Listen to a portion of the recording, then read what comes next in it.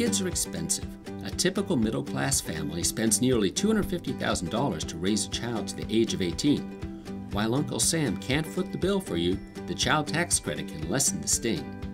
As long as your income isn't too high, a new baby can earn you a $1,000 tax credit every year until the child turns 17. Eligibility begins the year the child is born. There's no limit to how many dependent kids you may claim, as long as they qualify.